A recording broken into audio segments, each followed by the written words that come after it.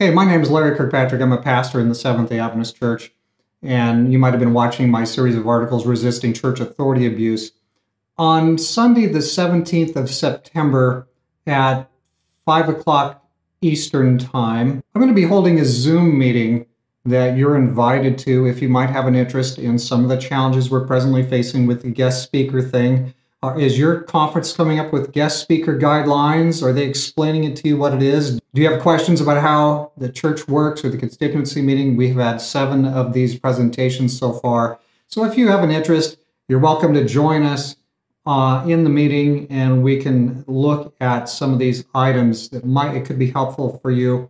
You might have some other pastors on board. I just want to encourage you, if you have an interest, consider to come by, and I'll flash the Zoom meeting info right up here on the screen for you. So just consider yourself invited, and we'll maybe spend an hour on that day. So September 17, if this is a point of interest for you, consider yourself invited and prepare to take a look at that as a group.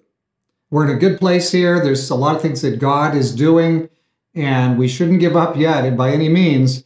There's a lot of ground here where we can keep on with a serious, solid Bible message, present truth, draw people to Jesus, third angel's message.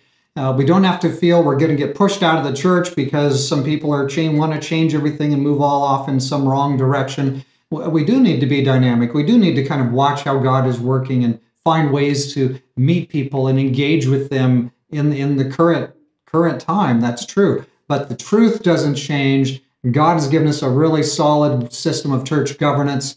And you at the local church level, God is arresting the power. He's put the power, the authority in the church structure. It's right in you, the membership. So let's hold on tight, and God will be our leader and get us through all the crazy pieces that we're facing. But come and join me. Bring it. You can meet as groups. You might have a group of people from your church. Come join us in the Zoom meeting, and we'll be glad to let you in and spend a little bit of time just connecting with each other. God bless you. Consider yourself invited.